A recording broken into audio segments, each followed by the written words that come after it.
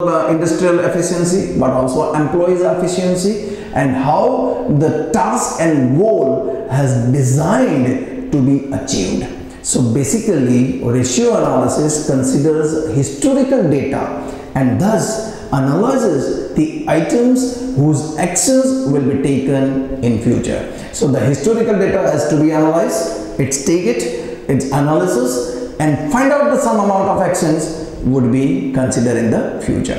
Thus, as planning helps decide future course of action, ratio analysis helps the management to a larger extent in planning a certain activity for achieving a future objective. So whatever the objectives has been designed, that objectives has been fulfilled through their plans and through their activities. For an example, if the return of a particular unit is lower as observed since years ago by calculating a return on investments ROI, the firm in that case should try to plan the investments in such a way that it would be lead to increase in return in the coming years. That means either they have to understand their investment structure to revive and find out what are the drawbacks of their investment concern, and in case of there would be some drawbacks or some loopholes or some part of weaknesses in the case of earning of profitability, then we need to identify of that and manage both the things and try to improve of your profitability. Meaning to the next point, that is managerial tool.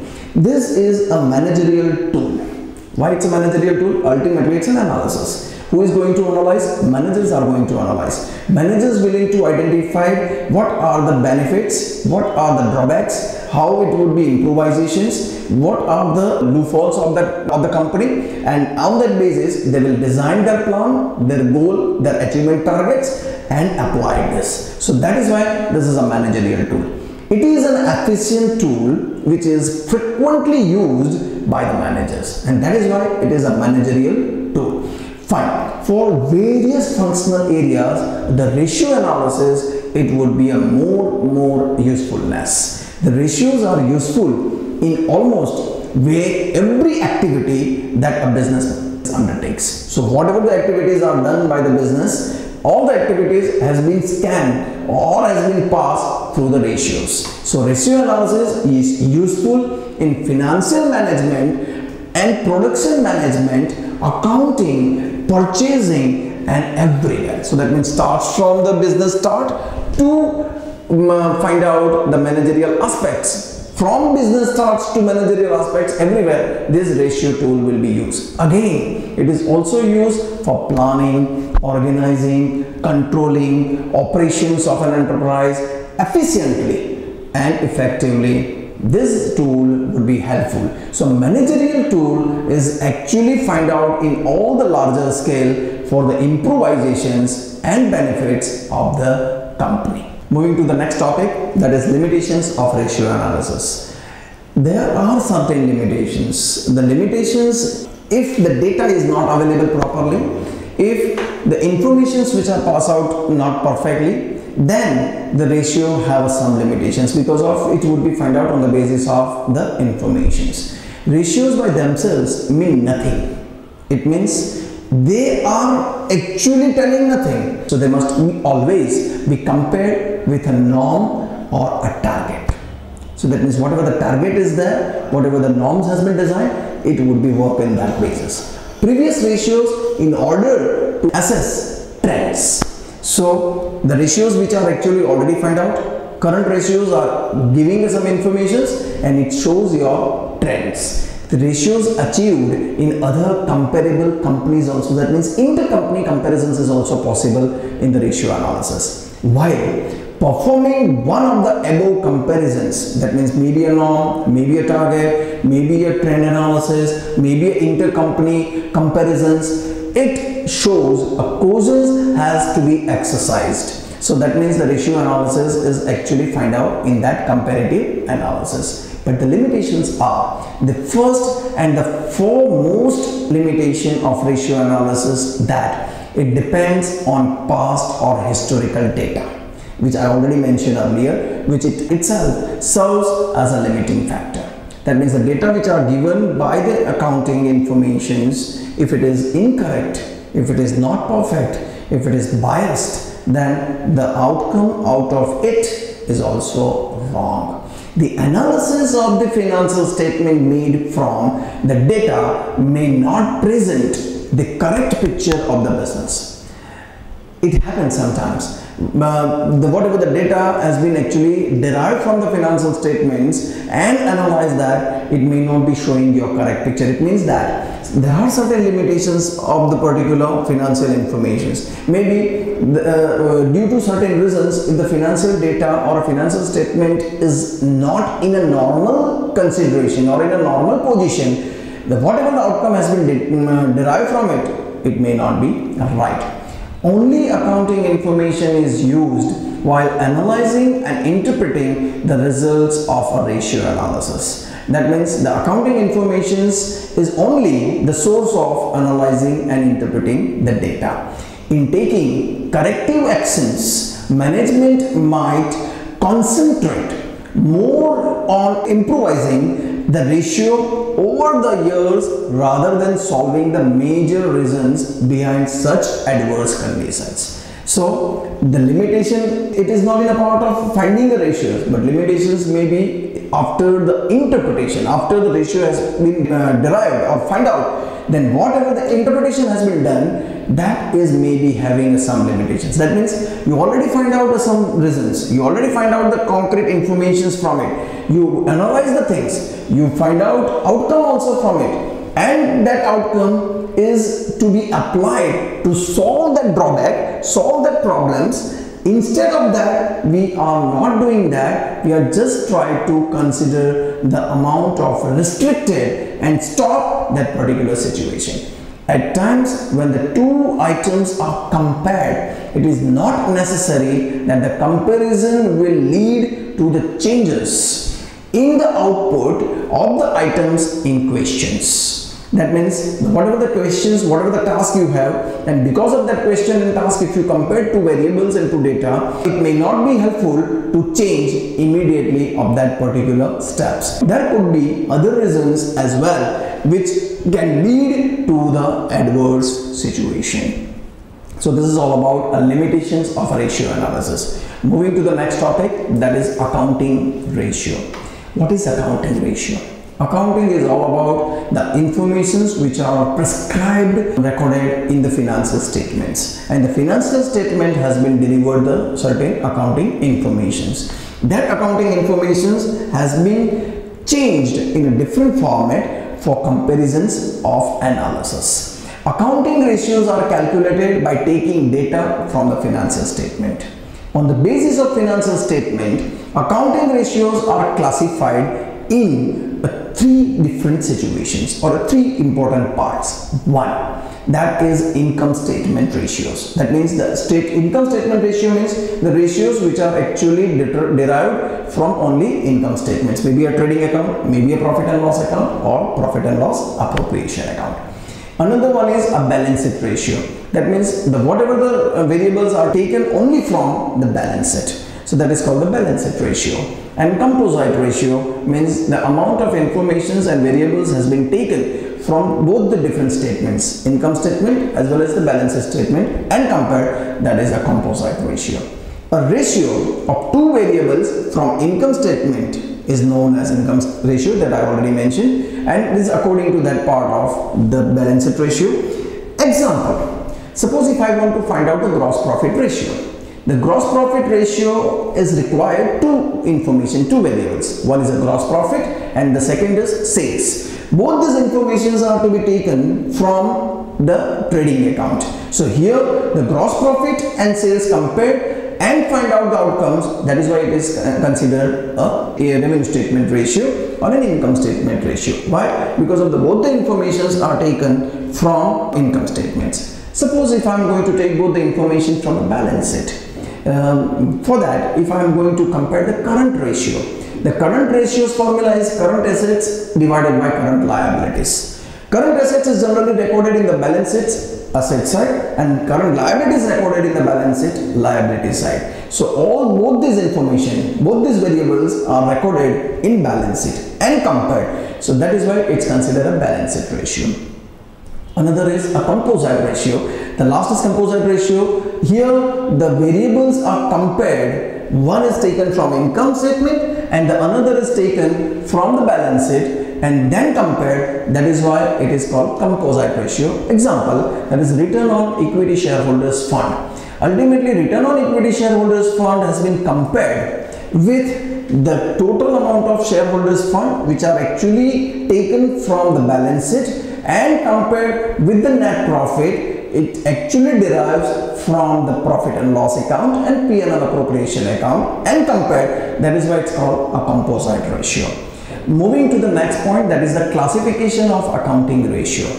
Here it classified in two broader way. One is a traditional classification and the another way it's a functional classification. Traditional classification is actually considered on the basis of the statement analysis. The functional classification is actually analysis on the basis of the information analysis. So it is broadly divided into four parts. One is profitability ratio, second is turnover ratio, third is liquidity ratio, and the fourth is ownership ratio.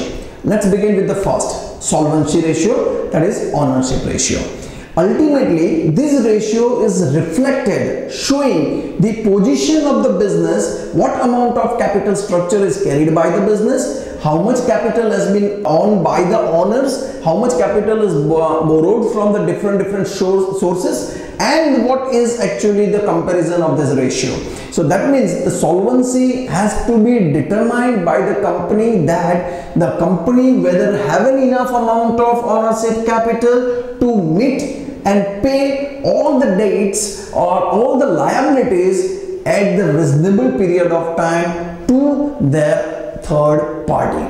Solvency of a business is determined by its ability to meet its contractual obligations towards stakeholders, particularly towards external stakeholders. Because of ownership capital, it's actually belongs by the owners of the business. But the external stakeholders like creditors, bankers, financial institutions who are actually giving the fund or lending the fund in your business for a stipulated time or for a particular time against their interest. So that's why their interest is actually how much frequently and how much regularly you paid their debts. That would be derived from the solvency ratio. Here the solvency positions are known as the solvency ratios. For instance, which type of ratios to be find out for the solvency ratio? One may be a proprietary ratio, debt equity ratio, capital gearing ratio, fixed capital, fixed assets return ratio. Moving to the next ratio, that is the liquidity analysis or a liquidity ratio. Liquidity analysis and liquidity ratio is actually identified and showing a liquidity of the business. It's directly affected to your working capital position. That means the company whether having enough amount of working capital to run business very smoothly or not. That is to be determined through the various part of ratios. Here this ratio is also actually concerned internal as well as an external. Here the ability of the business to pay the amount due to the stakeholders, specifically external stakeholders, as and when it is due is known as a liquidity ratio. That means the sum amount of liabilities is actually met frequently, day-to-day basis, regular basis, which liabilities has to be paid frequently and regularly on the basis of the certain requirements. So whether you are able to pay these liabilities and you are manage these liabilities, which could be identified through the liquidity ratio.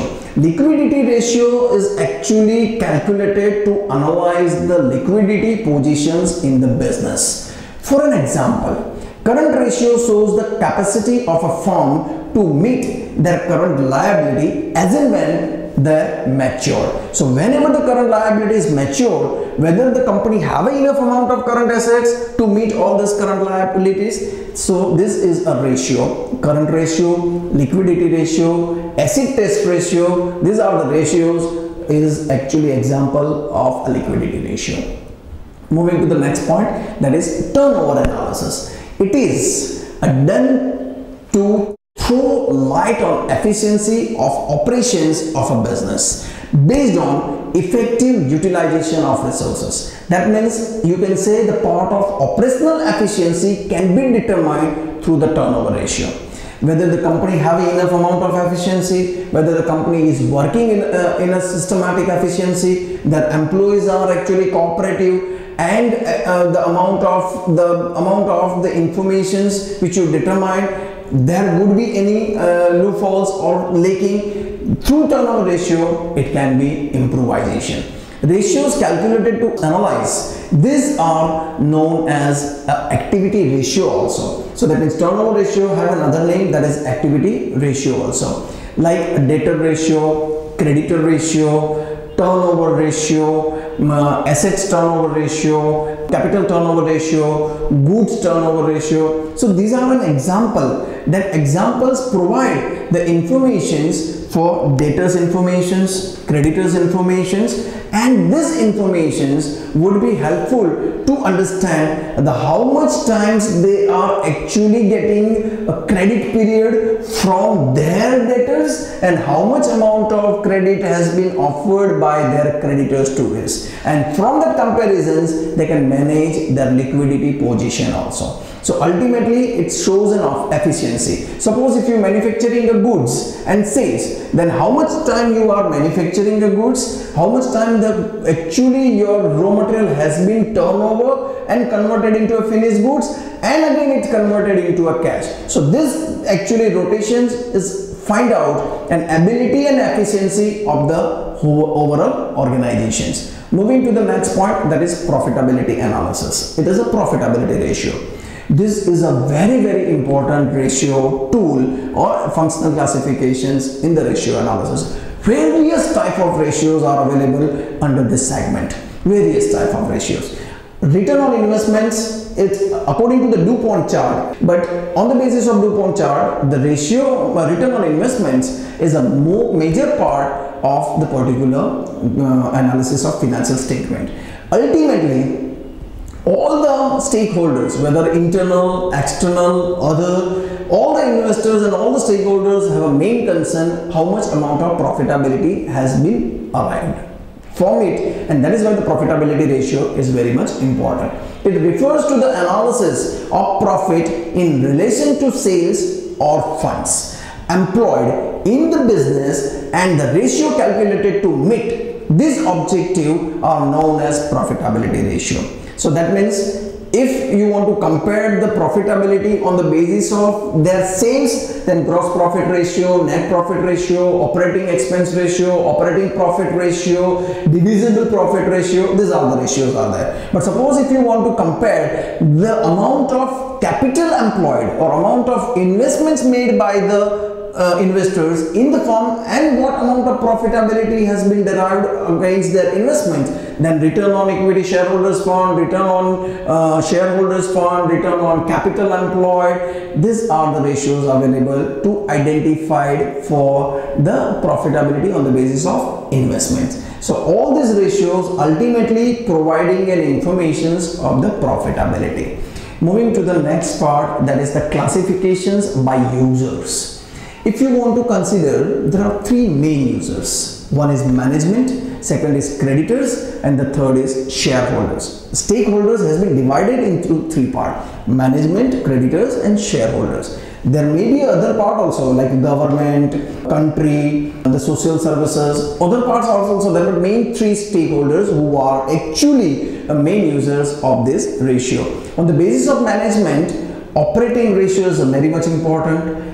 Debtors and creditors turnover ratio is also very much important because of they are going to design a policy on the basis of this two ratio, the how much credit period is given and how much credit period is offered. Stock turnover ratio, so how many times actually the stock has been turned over in a year. On that basis, the profitability has been improved. So this is actually a part of stock turnover ratio. Solvency ratio, from the solvency ratio, management may be identified that they have enough amount of capital to meet all the debts at that particular time. Return on capital, because of ultimately the return on capital is find out for management, whatever the amount has been invested by the management, and that amount of return is actually concerned for the management. Next is creditors. For creditors, it's actually a current ratio, solvency ratio, fixed assets ratio, and other ratios for the creditors is concerned. For shareholders, their yield, what amount of yield has been determined from the shareholders, proprietary ratio, dividend payout ratio, capital gearing ratio, and return on capital fund. So these are the ratios which provides an information for different users. Moving to the next point, that is very much important, this formulas of a ratio analysis. There are several formulas for ratio analysis, and which is actually divided into several parts. Let's begin with the profitability ratio. In the part of a profitability ratio, there are few important formulas in context to the relation to sales and in the relation to investments. So that means the profitability formulas has been divided into two parts. The concern with that, the first is in the relation with sales. So those are the comparisons of the sales as well as the profitability which come into the under this head, and the another is in relation with investments. So the amount of investments which you made by the company. So under this category, the comparisons of investments with the profitability which comes into this head. So here under the relation with the sales, there are a few formulas like gross profit ratio, then the net profit ratio, right, operating profit ratio,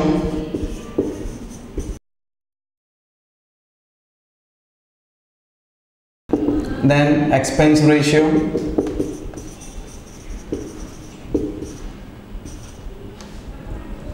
correct, and the part of the divisible profit ratio.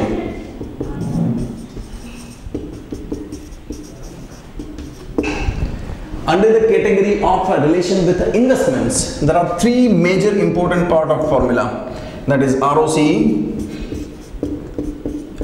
ROSF, and ROESF. In that case, return on capital employed, ROC is the return on capital employed, and the return on capital employed which concern the part of the comparisons of amount of profitability, EBIT, earning before interest and tax, with the amount of total amount of capital employed invested. Then the ROSF is return on shareholders fund, that means whatever the amount of shareholders fund which will be comparative with the part of amount of the net profit, that is net profit after tax, and the amount of return on equity shareholders fund, that would be compared with the amount of investments made by the equity shareholders with the investors amount of divisible profit.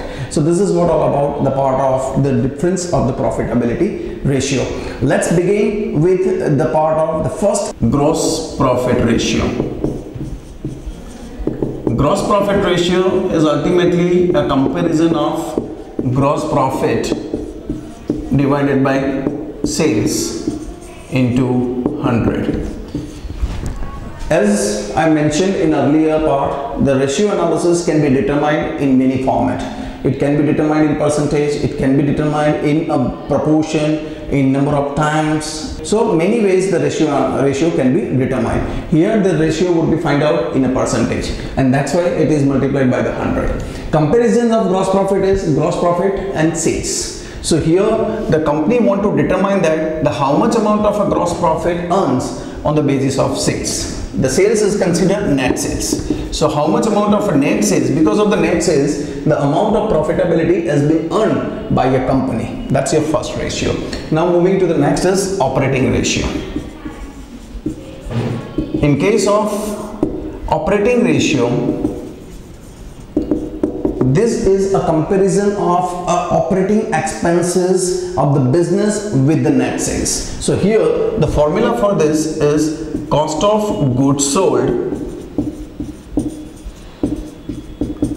plus operating expenses divided by sales into 100. Again, this would be find out in the format of 100 only. So here the comparisons of what? The sales is going to compare with the cost of goods sold and operating expense. Now here cost of goods sold can be determined with opening stock plus purchases